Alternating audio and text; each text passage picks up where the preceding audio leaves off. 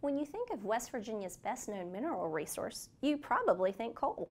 But that wasn't always the case. In fact, if you go back to the mid-1800s, West Virginia and the Kanawha Valley in particular was actually the largest salt-producing region of the United States. Hundreds of wells along the Kanawha River produce salt on an industrial scale, more than 3 million bushels a year. Now, one local family is reviving that tradition in a much smaller and more environmentally friendly way. The J.Q. Dickinson Salt Works in Malden produces sea salt, which seems like a pretty neat trick considering the lack of beachfront property in West Virginia. Note, that salt comes from an ocean trapped beneath our feet. From the outside, it looks like a greenhouse, but what's growing inside isn't flowers or vegetables, it's crystals of salt. Inside these sun houses, salt brine fills these shallow trays where it slowly evaporates.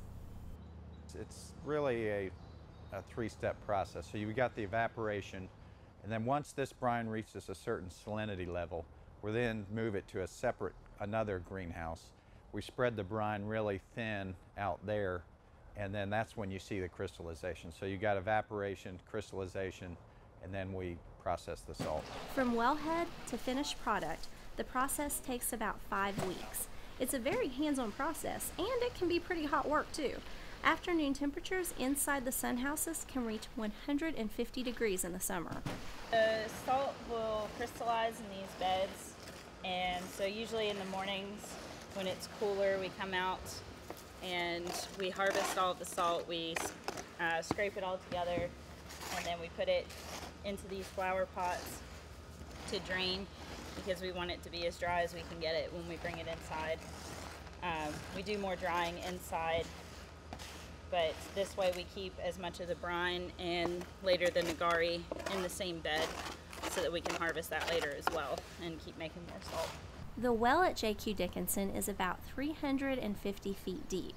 That's much shallower than the 1,000 to 1,500 feet deep wells drilled all along the river when the Kanawha Valley salt industry was at its peak. But it's deep enough to tap the mineral richness that lies below. The source is actually from an ancient ocean. It's called the Iapetus Ocean. It's anywhere from 400 to 600 million years old, and I think the source varies depending on where you are in the eastern part of the United States, but you can find it as far north as Michigan, probably comes down to Kentucky, Virginia, North Carolina. So it just so happens that it's bowling here, so it's a little more prevalent, and so it's a very rich source. And it's that source that makes this salt so special. I like to think of salts as like wines from around the world. They give you an expression of the earth from which they're grown. And our salt's flavor profile comes from the minerality in it. And while it's 95% sodium chloride, that 5% of trace minerals is different from here than it is from anywhere else in the world, any other source. So that's what makes our salt stand out. Lewis and Nancy are the 7th generation of their family to operate the salt works here in Malden.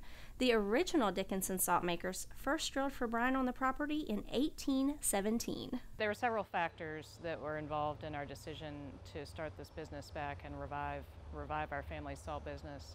One was, the major one is the movement of chefs and consumers toward very naturally made local products. And the demand for that is really growing as consumers want more and more naturally grown and produced products.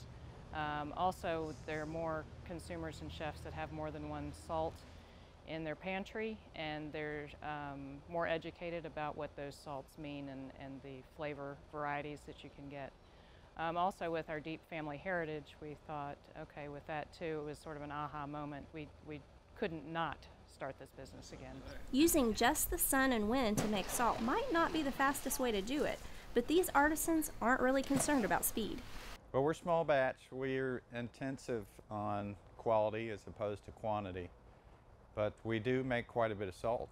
Our season is 8 to 9 months because we're not producing much salt in the winter, but last year we made about 6,000 pounds of salt. This year we hope to make at least 7. So, but we're selling it by the ounce, so that's a lot more than you think. So our supply's there, and the demand's growing. So we feel pretty good about it. We wanted to have as little environmental impact as possible and be part of a sustainable food system. So it was very important to us to come up with a production method that spoke to all those things.